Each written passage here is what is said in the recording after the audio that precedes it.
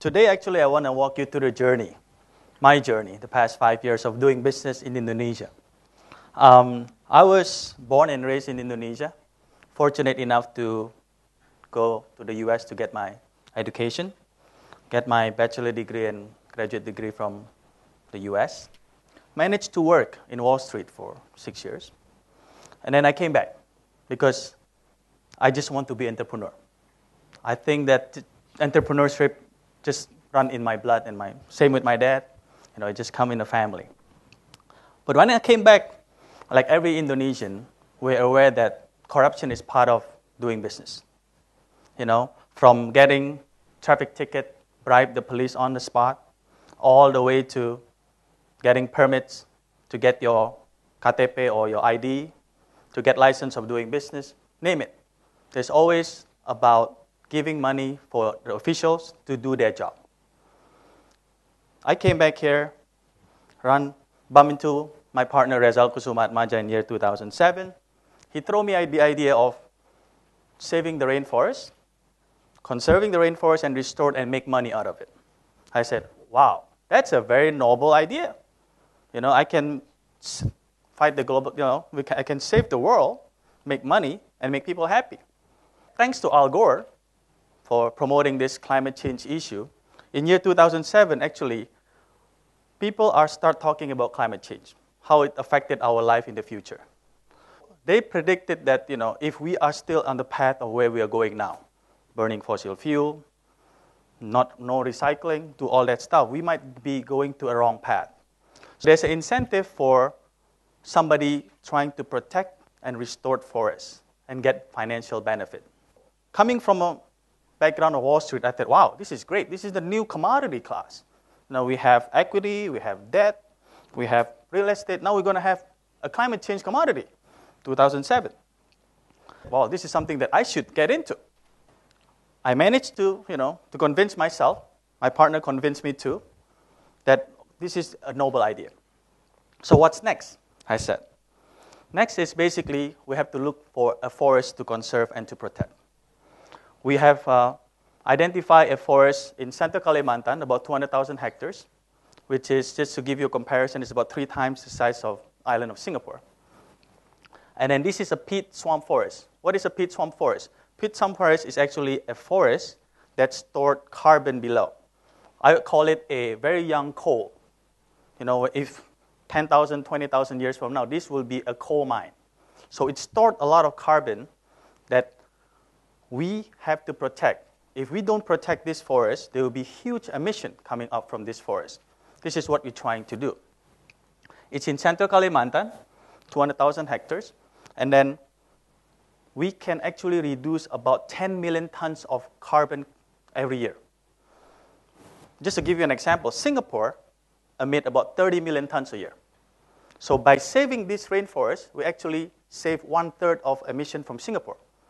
This will make us one of the biggest global forest project in the world in terms of carbon credit.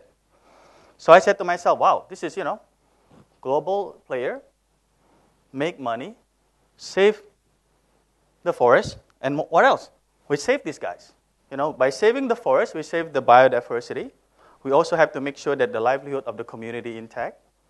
Basically, this is like a great story coming out from this. It's like only in textbook. When you go to school, you said, oh, where you get profit for the company,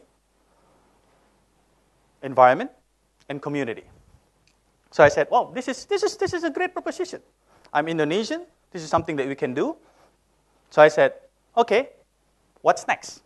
Next is, in Indonesia, if you want to manage a forest land, you have to apply a concession to the government.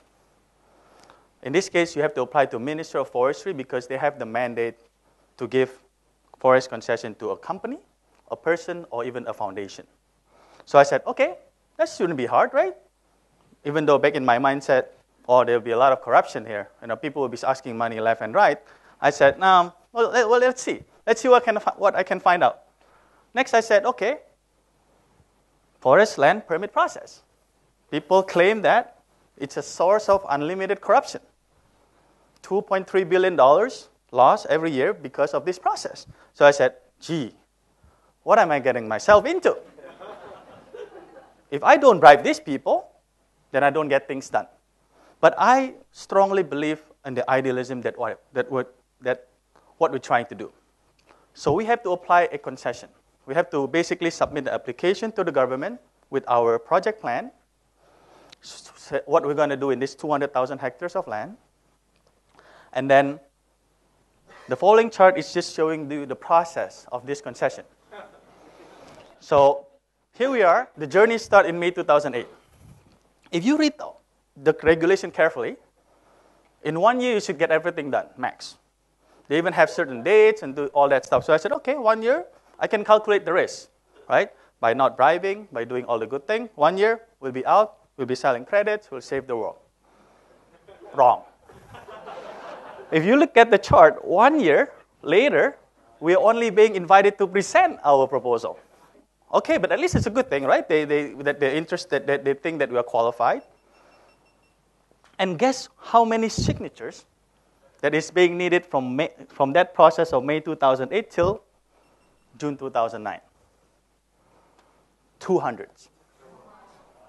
So when I'm talking about 200, it's like basically our application go from desk to desk to desk to desk. Somebody take a look at it, sign it, initial it, back and forth, 200.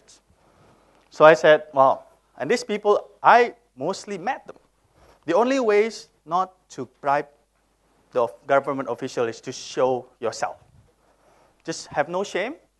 Talk to them. I'm interested. This is my company. This is what I do. And a funny story is basically I have encountered one government official.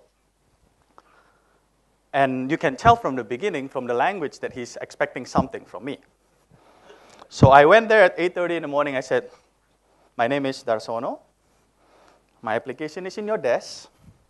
And he said, okay, I'm busy. So I said, okay, it's okay, you're busy, fine.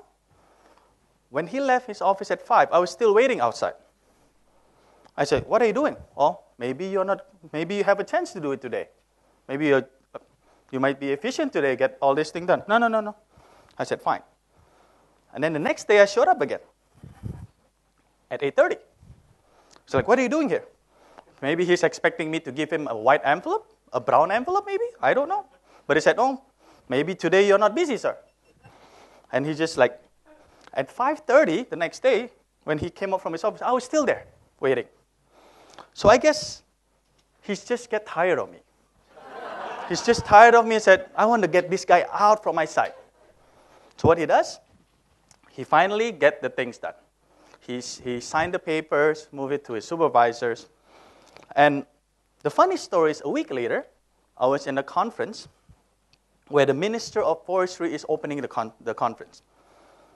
As he walked into the stage, he saw me, he pat my back. Hey, Dharsono, how was your application? The guy that a week ago I met, sitting right behind me. And I said, no, everything is okay, sir. We're just plowing along. I said, let me know if you have any problems. I can see his face. He's like, what am I going to get myself into? Will I be relocated tomorrow? But what I'm trying to say is, the moral of the story of this is, used to be, if you know the minister, you can get things done.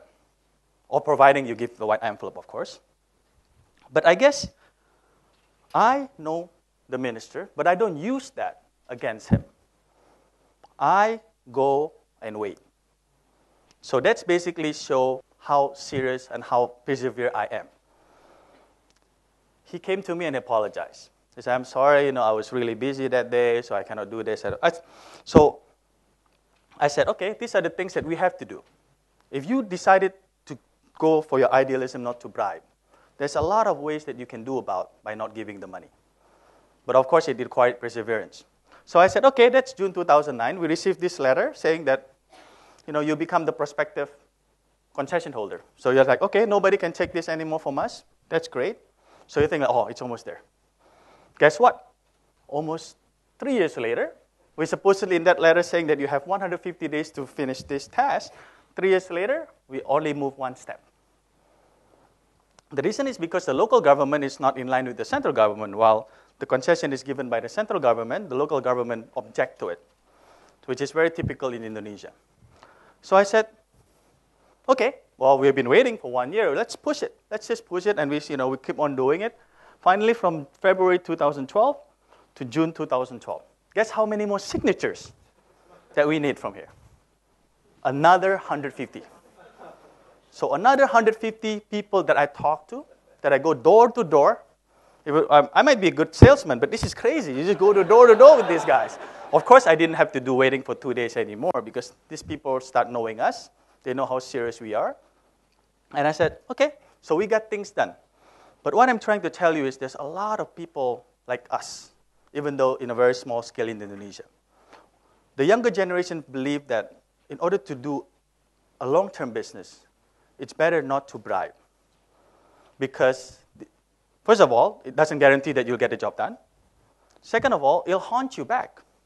They'll come to you knowing that you have this sin. They'll just keep on pounding back, and they'll even threaten you. With all this law enforcement happening, you think that, yeah, this is a good long-term solution that we have. But we need more people. We have to fight this fight. Because only if the players, the private sectors is doing it, it takes two to tango. One has to receive and one has to give. If the givers stop, the recipient will not ask anymore. That's what I think that we have to do. So if you look at this journey, if you ask me again, in 2007 when I started this, hey, Dharsono, we're going to do this business, we're not going to bribe. I said, impossible. Even me, I'm not a believer then. Because in Indonesia, everything is about giving money for certain people to get things done. But I'm a living proof of this. Only takes me 4 years, but I am living proof. What I'm saying is we are moving for a better direction. Indonesia is moving for a better direction. So only us, if we want to do it, we can do it.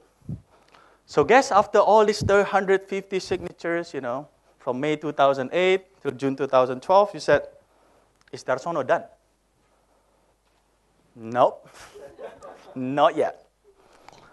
We're only missing one signature. Just one signature. And I am very optimistic that we'll get it. So, thank you.